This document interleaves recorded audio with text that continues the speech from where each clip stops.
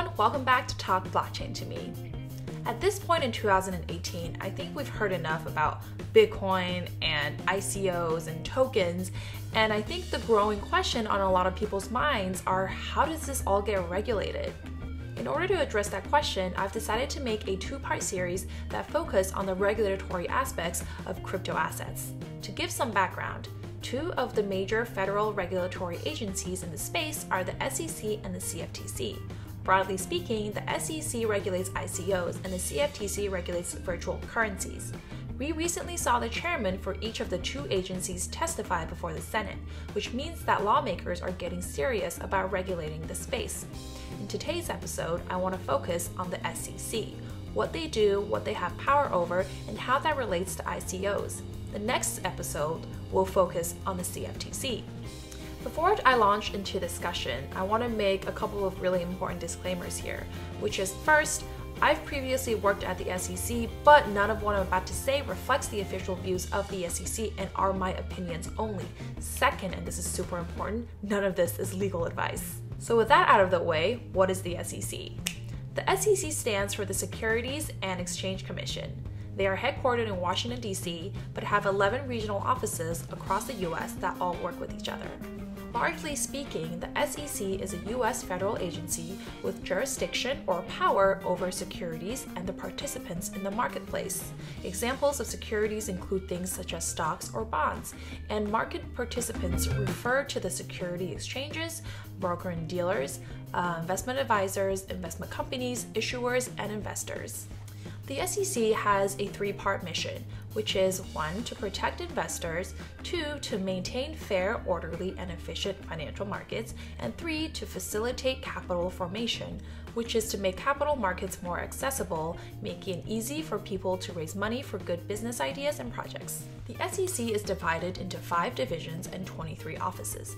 For example, there is the Office of Compliance, Inspections, and Examinations, which is probably what you've seen on TV, where the SEC will send a bunch of people to go into a bank or a company and examine their financials and other relevant documents and practices to make sure that everything is okay. There is also the Division of Enforcement. They are made up of the lawyers who prosecute the violators of securities law. Within the Enforcement Division, it is further divided into units that take on a specific area of the law. For example, the Market Abuse Unit covers insider trading, illegal market price manipulation, fraudulent schemes, or any other conduct that would abuse the fairness of the markets. The recently established Cyber Unit within the Enforcement Division specifically targets cyber-related misconduct, including violations that involve distributed ledger technology and ICOs. So why have we been seeing so much debate in the crypto space with regards to the SEC? So first things first, cryptocurrencies are not defined as securities as under the law, and thus are not under the SEC's jurisdiction, meaning that the SEC has no power over cryptocurrencies such as Bitcoin. Rather, the SEC has power over securities, which can extend into the ICO and token space. So how does the SEC actually define securities? If you have been following the news in this space, or if you are a law student or a lawyer and you took securities regulation in law school, you may have heard of the Howey Test. The Howey Test came out of the 1946 Supreme Court case SEC versus W.J. Howey Company, which laid out a 4-factor test for judging whether or not something can be classified as a security. An investment contract for purposes of the Securities Act means that a contract, transaction, or scheme whereby a person 1. Invests his money in 2. A common enterprise, and 3. Is led to expect profits, and 4. Solely from the efforts of the promoter of a third party. Basically, the Howey Test is a test you actually want to fail if you don't want to be considered a security. A lot of debate has been over the third factor, which is around an investor's expectation to make profits. So on one side of the argument, because people buy into ICOs and tokens with the expectation that these tokens will rise in value later on, meaning they can just sell their tokens for a higher price than what they bought it at, this would make the token a security. On the other side of the argument is the obvious opposite, that people aren't buying these tokens just to make money. Rather, the tokens are for an actual use case with no expectation of profits.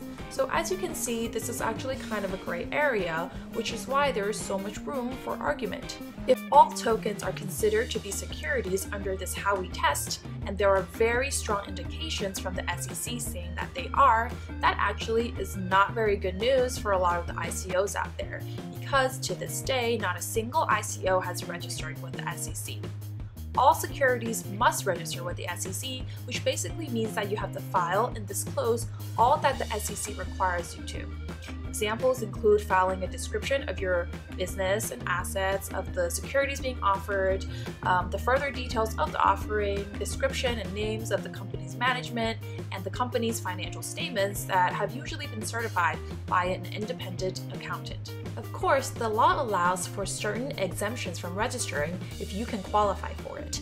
This means that instead of having to register all of your ICOs and financial information with the SEC, you just need to make one public filing that says that you meet that exemption.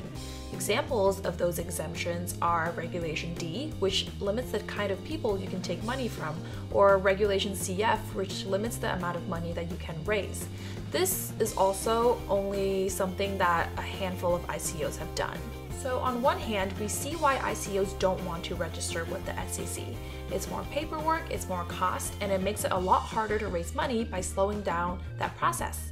On the other hand, being able to raise tons of money with absolutely no obligation to provide any information to the people who are buying your tokens means that there's a lot of room for really bad projects.